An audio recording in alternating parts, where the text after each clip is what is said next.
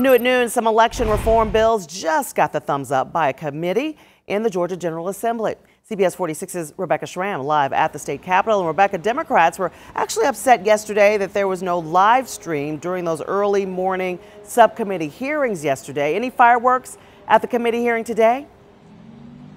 You know what, Karen, it's hard to have any emotion when the meeting is scheduled for 7 a.m. Republicans making it clear they still have control under the Gold Dome, and they are using that control when it comes to their promise of election reform.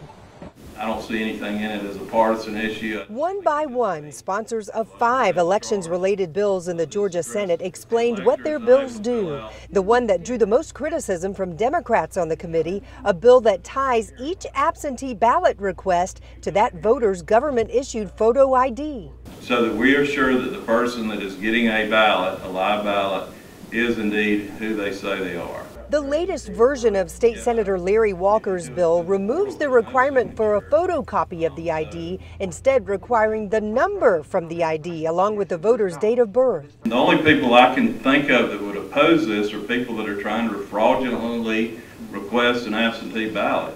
All those in favor of the committee approved the bill with the vote split along party lines. Same for 3 other election reform bills proposed by Republicans. The only one that passed unanimously was sponsored by a Democrat, State Senator Jen Jordan. Her bill requires election workers to begin pre-processing absentee ballots before Election Day. Anything that makes voting harder is a concern for me. Democrat Sally Harold tells CBS 46 she opposed the Republicans' bills because of the belief among some of their reporters that fraud led to Democrats winning both of Georgia's U.S. Senate seats and the presidential race. To base new laws and policies on untruths, that's not good policy.